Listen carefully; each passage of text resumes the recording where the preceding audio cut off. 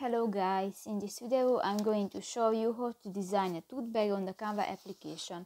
But first of all, I just want to mention, please don't forget to subscribe to our channel, because at 100,000 subscribers we are going to show you our YouTube revenue statistics and growth strategy, how to make money online. So let's jump into it.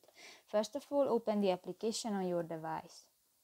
Go to the print button, and in the clothing section you can find the tote bag option and step on it.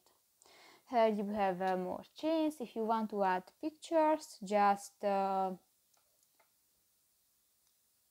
to the uploads button, and here you can upload images and other files to the Canva, or go to the gallery section, and here you can find images and videos from your device. In the element section you can search different graphic elements, for example stickers, charts, frames, grids, tables and more. If you go to the design section, you can find the different styles and templates which were created by professional graphic designer, and just select one and step on it. Now you can edit this template. If you want to edit the background color, just click to the white square icon next to the design section and select another color and done.